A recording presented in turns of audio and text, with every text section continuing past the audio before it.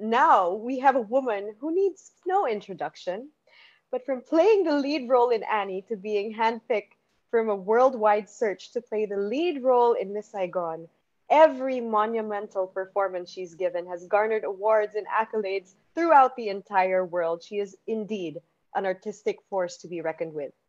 She's a Broadway star, a recording star, and a bona fide Disney princess twice over. Now, this lady has waved the flag and carried the torch for Filipino performers on the international stage. Ladies and gentlemen, please welcome Miss Lea Salonga. So, what can I say about Tita Celia? In her many years as a theater practitioner in so many disciplines, I mean, I have worked with her from when I was 6 years old, 7 years old. In The King and I, she was on stage at being Lady Tiang. And she was also our costume designer. And so she was juggling very stressful things and doing them both so excellently. I remember putting on my costume as Princess Ying Yaolak. I remember the first day I put that costume on. It was pink. There was gold thread on this sash. And I remember feeling so beautiful and so pretty. And I think that was the very first time I ever put on a costume that was, in my little kid, point of view, this resplendent, rich, absolutely gorgeous piece of clothing. And it wasn't clothing, it was a costume. It made me feel like a princess.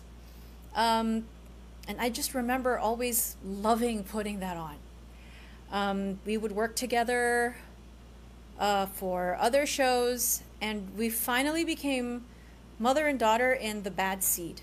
I was 9 going on 10. I remember turning 10 during the run of the show.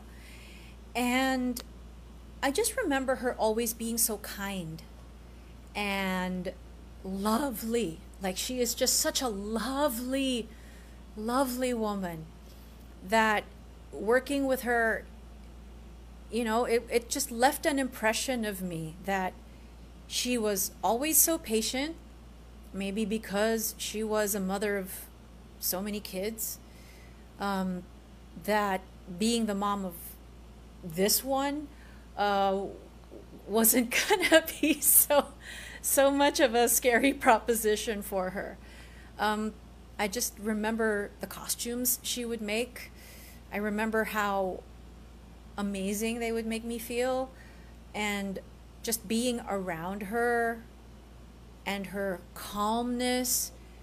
It's like she was always so placid. And she still is an amazing painter. And I've seen I remember that there was a painting, I think, of Tita Joy Virata that she had done. I remember the first time I saw it, I think it was at a cast party. And I pointed to it and I asked, who did that? They said, Tita Celia. Hopefully I'm getting that correct. And it wasn't just that the likeness was so striking, it was also the spirit. Like, she was able to capture the spirit of the person that she was creating a portrait of. It's a gift to be able to do that.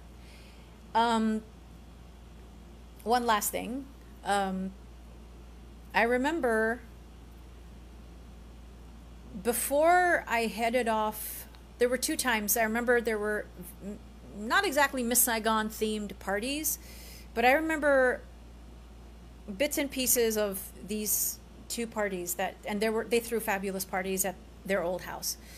One party was seeing a bunch of us who were leaving for London. And I remember she gave me a cosmetics case to take with me and use when I headed off to the UK. And I remember her and Tito Doy taking the time to talk to us. Back then it was Vice President Tito Doy Laurel. And I just remember that the both of them, because it was their home and they had seen so many of us through Repertory Philippines' doors, just literally growing up in front of their eyes, that it felt like being in a family home, and that you were being sent off by good friends and people that genuinely cared about you. It never felt, perfunctory. It never felt distant. Um, Never mind that Tita Celia was the wife of the vice president of the Philippines. She took the time and made time to make all of us feel special, and that's something. That despite her busy life, she knows how to make you feel seen. And yeah, I always felt seen by her. And then the other one was before I left for New York. I remember it was in their back garden. It was in a big garden. I remember Menchu Lauchenko singing and Tito Freddy sort of hosting. And I just remember, I just remember those two things. And I think the rest of the night was a blur. Um, but yeah, thanks Tita Celia just for, making this little girl feel so extremely special with the very first costume you designed and made for her, meaning me. And for always being so gracious whenever I would see you, and for always being so kind. I mean, we can all sit here and talk about how talented you are, how gifted you are in the arts, with the costumes, the acting, the performing, with being so active with rep, and the painting and all of that. But you are such a wonderful human being behind all of it that of course you're going to be excellent with the arts, because your humanity is so apparent that there is no other way for you to be. And I think that might be the highest compliment I could ever pay to you. I love you very much, and I'm grateful that you exist and that you've been such a huge part of my life. Amazing. Thank you so much, Leah. Thank you for sharing that. It's true.